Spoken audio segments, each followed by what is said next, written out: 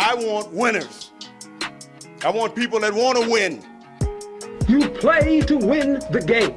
You don't play to just play it. You got to put your money where your mouth is, Pete. It's not gambling advice.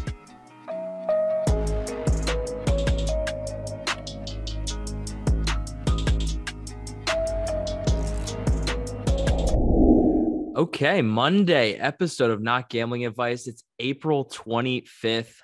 I'm Colby Olson. I'm your host. I'm joined today not by Peter Apple, but by Dusty Baker, another writer here at justbaseball.com, another fantasy lover himself. Dusty, how you doing, my man?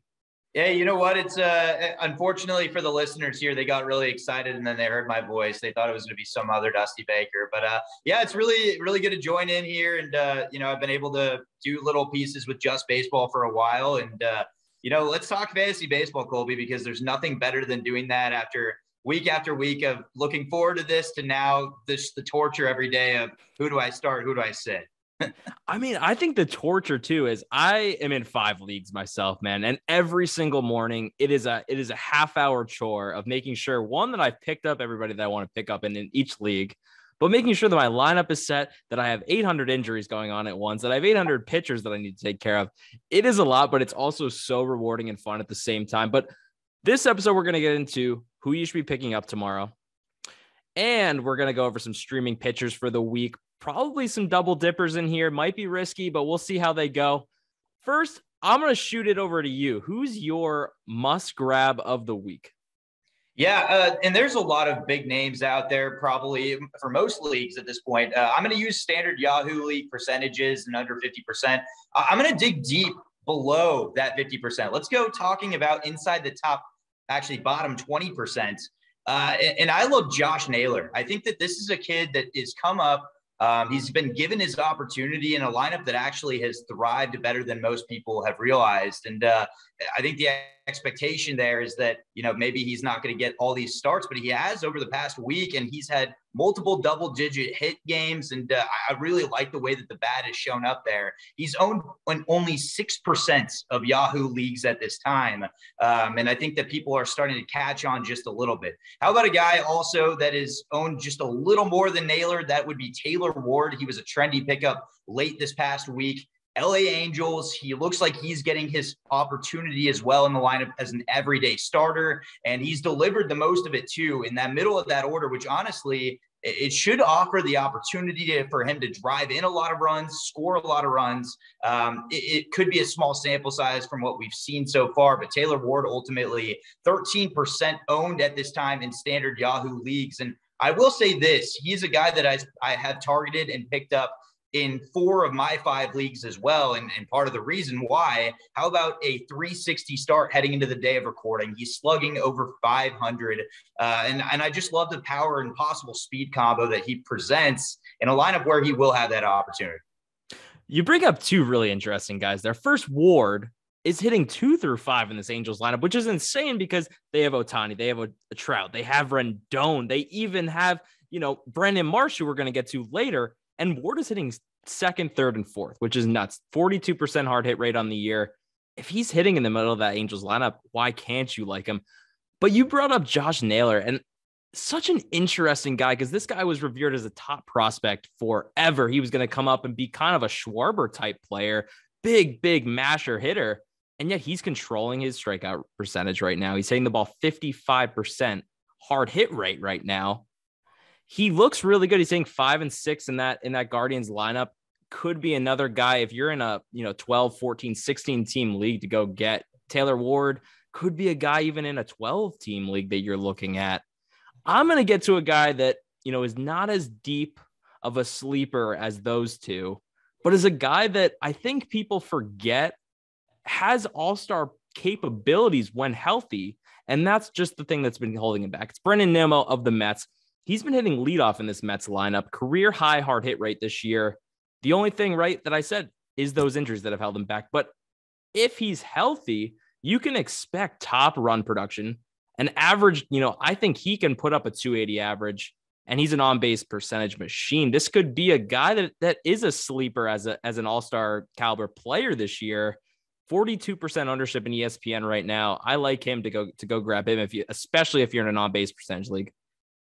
Yeah, I think that Nimmo is an on-base percentage monster, as you had mentioned. On top of that, to see the fact that he's actually slugging this year, I think that's the difference. And granted, it is an early sample size, but his hard hit rate is in the top 73 percentile. Outside of max exit velocity, most of what you've seen from him off the bat is in the higher upper echelon of the league so far. And so that's something that we were kind of missing with Brandon Nimmo in the past. He has had some injury history that has been kind of concerning, but I think a lot of people, you've heard Nimmo's name for a while. He's been in this league for 7 years, but he's only 29 years old. He's still very much in his prime. And I would say in a much better lineup, the Mets are featuring now than in previous years. So maybe that's the reason why he's seeing better pitches. And the fact that also his OPS is over 940 is just ridiculous to say that, he used to be a guy that you would just stream and pick up for the on-base percentage alone, knowing that he probably wasn't going to give you many counting stats. And while he may not offer stolen bases, the fact that he's offering the counting stats of home runs, he'll give you doubles.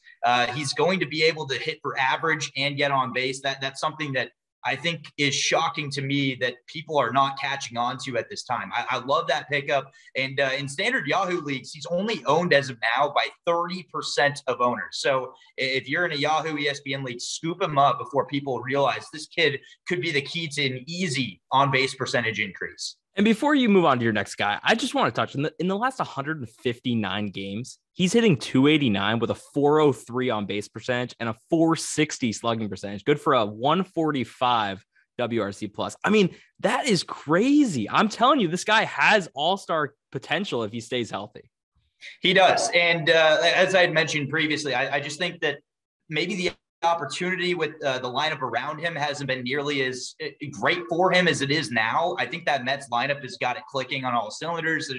There's a reason why currently on paper they have the best record in all of baseball, and production-wise, their offense has been one of the best in the league. And Nimmo's contributed. The people around him have contributed. And as you mentioned, as Colby is the big WRC plus master, so is Nimmo showing off right now. So I think that he's an easy scoop. It's almost no question to me at this time. Don't sit on it. Jump at it before it's too late.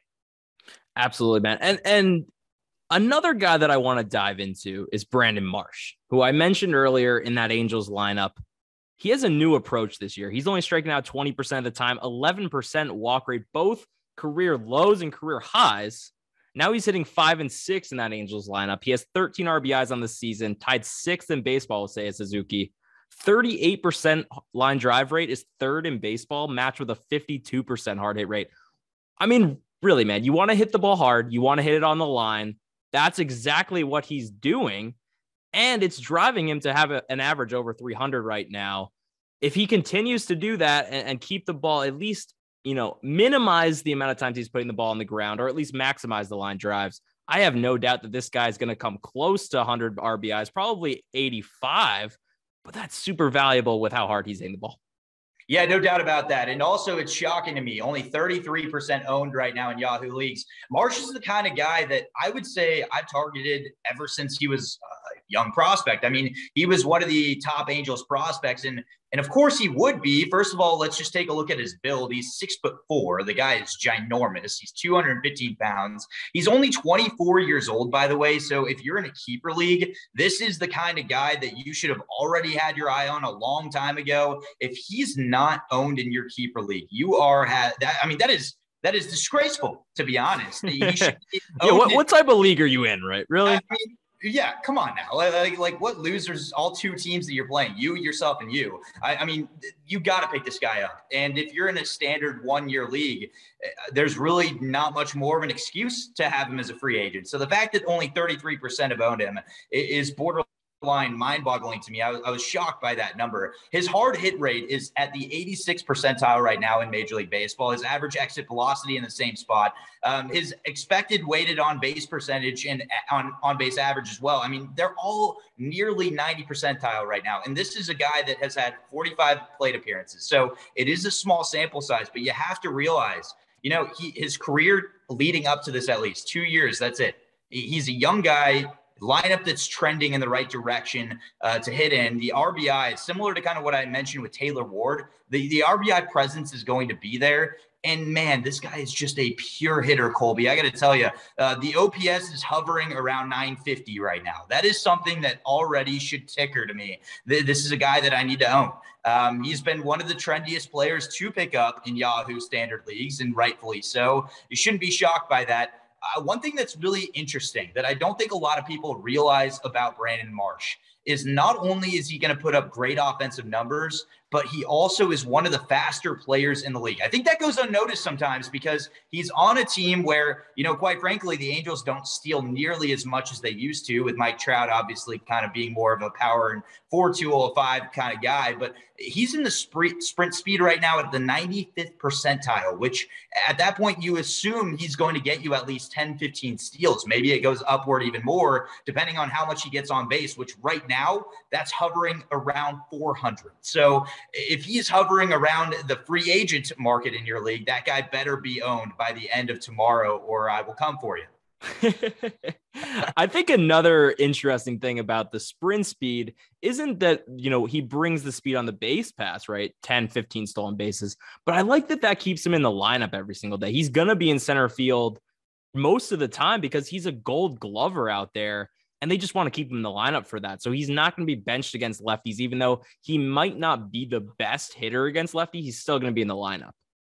Yeah, absolutely. And I think that the opportunity of just being able to be present with, so he is one of several lefties in that lineup. You have Jared Walsh, who they kind of will mix and match him as well in the order. Joe Madden is a guy that you just cannot predict. Obviously, you saw him intentionally walk Corey Seager. At the end of the day, this guy, he kind of makes you get a bit of a headache. I have Marcell Iglesias needed to save in fantasy on the Sunday in order to win my matchup, and he decided to go with Archie Bradley after featuring Marcell Iglesias in a no-save situation the day before. So Joe Madden may drive you crazy, but one thing that he's got to his disposal is he's got a lot of really talented hitters from 1 through 6, I would say.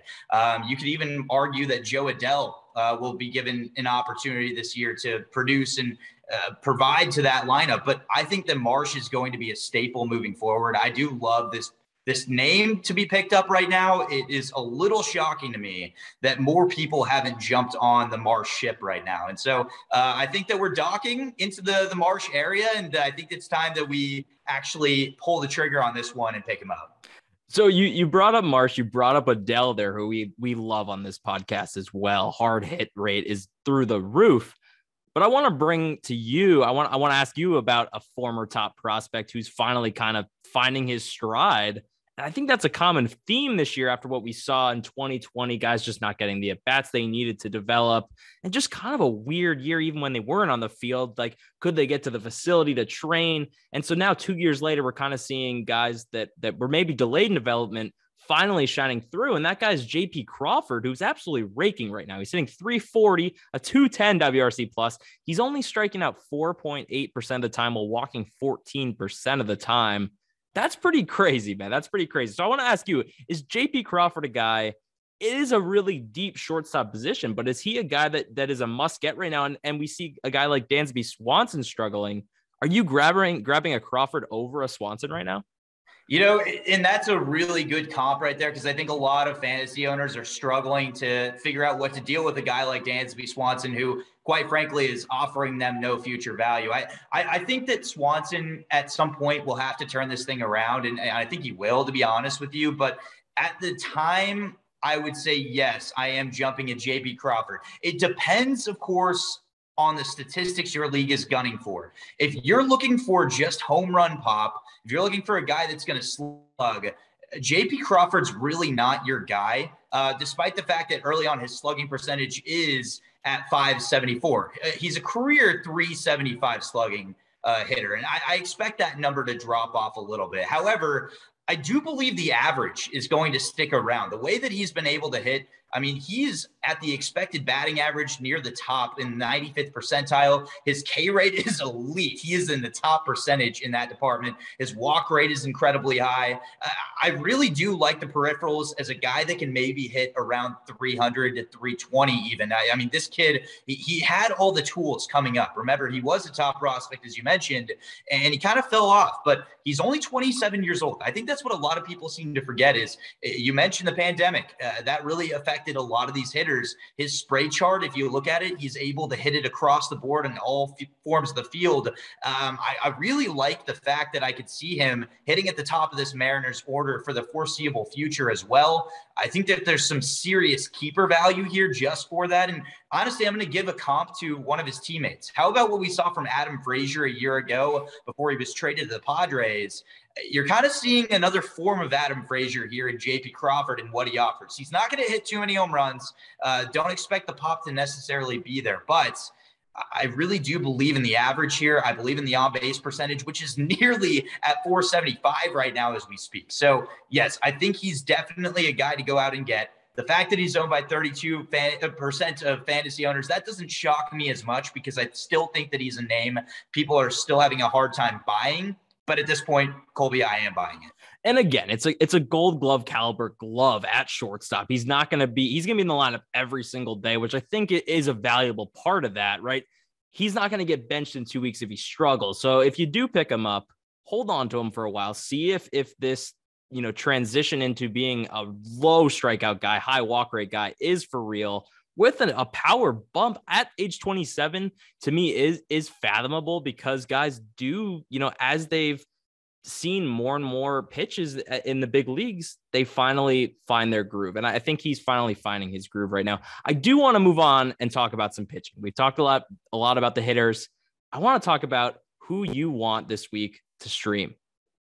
Yeah, and Colby and I, before this, even talked a little bit about the volatility of streaming pitchers. And every week, you know that you're going to have that opportunity to do it. It's a matter of where's the risk versus the reward of it, right? Well, just kind of narrowing down to 2 streams this week that I'm particularly interested in. Number one, a guy that may not even be capable of being streamed in your league. He's owned by 45% in standard Yahoo leagues. That's Tony Gonsolin. But Gonsolin has really looked great in I would say his previous couple starts here.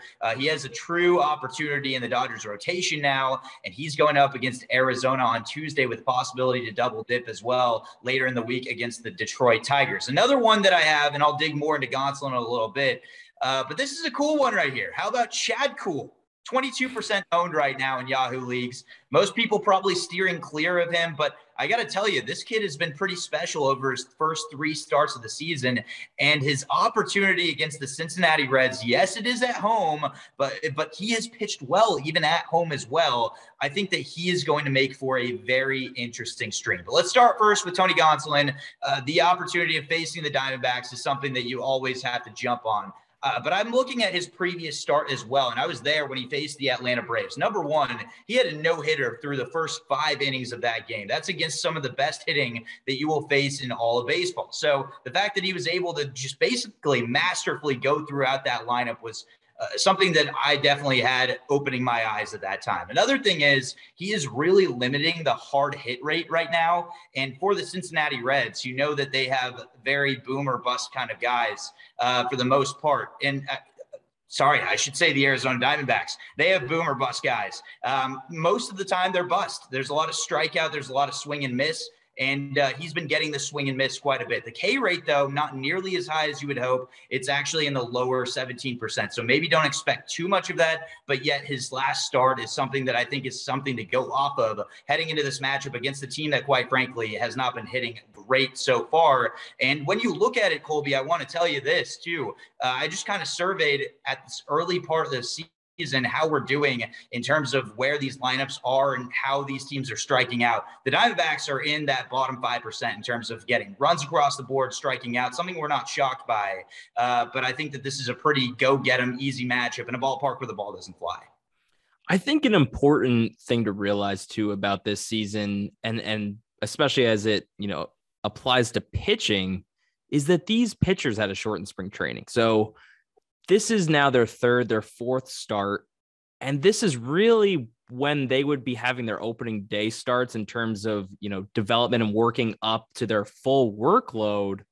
Now Gonsolin went 6 innings last time. I think he's finally at a place where he can go close to 100 pitches. They were just talking about it with Nola right on the Sunday Night Baseball broadcast. This would have been finally his opening day start. And now we're really starting to see pitchers shine through more.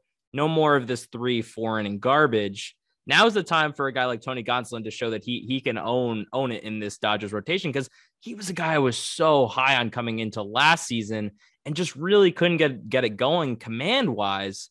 The command really hasn't been there just yet this year, but I'm going to give him another start to really show that, and I think the Diamondbacks is the perfect opportunity for that. I'm in on that one. Yeah, I think so too. And anytime that you get the opportunity to actually stream against the Diamondbacks, and plus this could be a potential double dipper, I don't see why Gonsolin's not owned today. But definitely if he is hanging around there in your free agency pool, then that's the guy to go after. But I'm going to go back to Cool, the cool man around the block that I think a lot of people have really been overlooking. And to be quite frank, I have been overlooking him too. It's not a guy that I had really thought of as fantasy value or somebody to own. First of all, you might be shocked. He's only 29 years old. He also spent the majority of his career out in Pittsburgh. So he's now with the Rockies team that actually is winning ball games. That's something that I think a lot of us didn't expect. On top of that, they're getting run support, and so that's a possibility to get wins. He's not going to strike out a ton of guys. However, his ERA is in the 90th percentile at this point. We're talking about a guy also that has the expected ERA at the 84th percentile, expected batting average at 88th percentile. I've liked what I've seen so far from him. And the one thing that I wanted to see, because this matchup that I'm talking about is at Coors Field, is how exactly is Cool going to pitch at home in a place where the ball flies? Well, pretty simply, against a team that maybe is the best he's faced offensively this year, the Philadelphia Phillies, he shut them out. He went 6 innings, struck out 4, had a whip of 0.5. Yeah, he didn't strike out too many in this, but it's a quality start. It's a guy that I think could go out, get the W. And to have this matchup also facing a Cincinnati Reds team that has obviously struggled offensively. They are in that top 3% of strikeouts in the league so far. They're in the bottom 3 as well in runs scored. I just think that this is the perfect opportunity to get a guy that's 22% owned, maybe possibly holding on to a start from him after what he did on Sunday. I really like this matchup.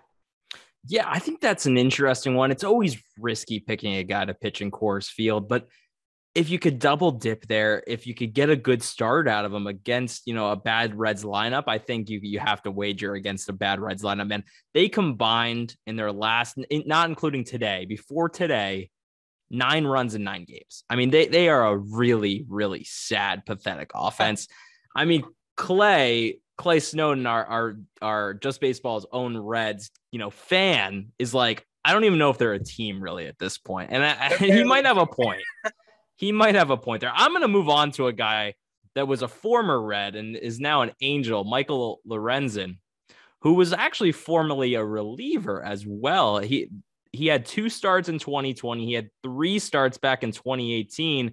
Now he's really kind of coming into his own as a starter this year with the Angels, and dazzled in his first start this season, going 6 innings pitched, struck out 7, giving up just 2 hits to the Marlins in his first start. Then he got the Astros, and obviously he's going to give up 4 earned runs over 3 2/3, but it's the Astros. I'm not going to fault him too much for that. Everybody gets roughed up by this Astros lineup. He has crazy strikeout stuff and has limited the free passes this year. I don't know if that's necessarily sustainable, but I'm going to be excited to find out if it is, because if it is, this is a guy that is filthy and could be a guy that is not just a streamer, but a guy that has some real value to your team. I think he's worth a spec of that for his start against the Guardians. And then he's going to get the White Sox later in the week. And you might hear, wow, White Sox, I don't know, should you start them? The White Sox have not been the same lineup this year. They're without Eloy Jimenez now. It just seems like they're constantly banged up at all times. They're not sure if Andrew Vaughn should be in their lineup or not, even though he's probably the 4th or 5th best hitter in that lineup. It's Tony La Russa. Who knows what he does with lineups? But yeah, I really like Michael Lorenzen this week and could be a guy that you pick up and he shoves for 2 straight outings and people might actually want to trade for him. You never know. Yeah, I like that stream a lot. And actually, I'm going to hype on the matchups that you had mentioned there too. So that first matchup against the Guardians is the one between the two that I'm actually more hesitant with, just simply because the Guardians somehow, believe it or not, they rank in the top 5 right now in hitting in Major League Baseball. But that is also a very small indicator. You do realize that they had that 17-run game against the lowly Royals. So not all numbers tell the whole story. They're still the Cleveland Guardians. I will say that White Sox matchup, as you mentioned, I really kind of eat that matchup up. Not only is Eloy hurt, but also Luis Robert has had some serious issues with injuries himself. At one point in time, this lineup is now having Leary Garcia hitting in the 3-hole. So if you're telling me that is somebody that Lorenzen has to go up and beat, I think that he can. And the way that he started out, as Colby alluded to right there, yes, he's started out incredibly well. The Astros one, I'm going to forgive that as well. I think that this is a pretty solid start for a double dip. Just don't be shocked if he slips up a little bit in that first start against the Guardians, because they do have something very strange and hard to explain going there. It may just be the Steven Kwan, Jose Ramirez, and Owen Miller thing. It's very hard to figure out exactly what's working out there. But part of that is clearly the Cleveland recipe. But I will say that White Sox matchup, I really kind of dig it. And I'm normally a guy that also steers clear of the White Sox, but they are ranking among the league's worst right now. Also, numbers-wise, in strikeouts, they're really low in runs scored. I think that this is something that I can kind of get on board with right now. Yeah, man. I mean, I think what Cleveland does so well is that they don't strike out. They have the, 7th lowest strikeout percentage in the league right now. And top to bottom, they have no easy outs. Franmil Reyes might strike out the most in that lineup. And even then he's probably the second best hitter in that lineup. So they just don't strike out. And there's not an easy out 1 through 9 there. The last guy I'm going to touch on is Miles Mikolas, who is just one of those guys that you always find yourself picking up off waivers. At least once throughout the season, I think I pick up Miles Mikolas and I go, he's turned the corner. He's finally done it. He's turned the corner. But maybe he really has turned some sort of corner this year where he looks like a pitcher that can at least get the job done, give you a quality start. He has a career high K rate thus far, 4% walk rate over his last 4 years. He's gonna provide some good whip numbers. He's faced 3 bad offenses so far this year and has done well with them: Brewers, Pirates, and Marlins. And this week he gets the Mets to start. And I think that's a lotto ticket. If you need strikeouts, if you need innings pitched, okay, start him against the Mets and just pray to God he doesn't get shelled. But it's that second matchup this week that I love against the Diamondbacks that I'm all over. Because as you mentioned before, the Diamondbacks strike out a lot. They have Jake McCarthy hitting 6th. I don't even know who Jake McCarthy is, and he's hitting 6th. Like, they're not a good lineup. Miles Mikolas is a veteran pitcher that knows how to get bad hitters out. He will get roughed up against good teams, but he definitely knows how to get bad teams out. Yeah, I'm pretty sure I saw Jake McCarthy at the In-N-Out drive-thru line at some point this week. Yeah, no doubt. I really totally agree with this.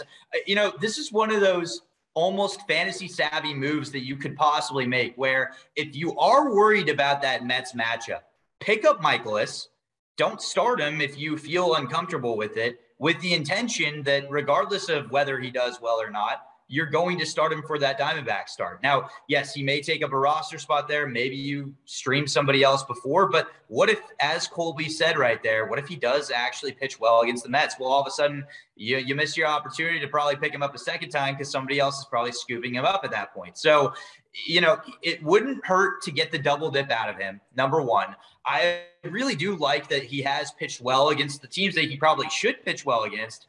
I think this is a measuring stick against the Mets because it really could be, has he turned the corner? That could be the answer, is this Mets matchup. The Mets have been hitting incredibly well. It is a little bit scary to go up against one of the better hitting teams. And so if he's able to pitch accordingly with that, I'm going to say if he gets a line of 6 innings and 3 runs allowed, if he gets a decent quality start, I'm in.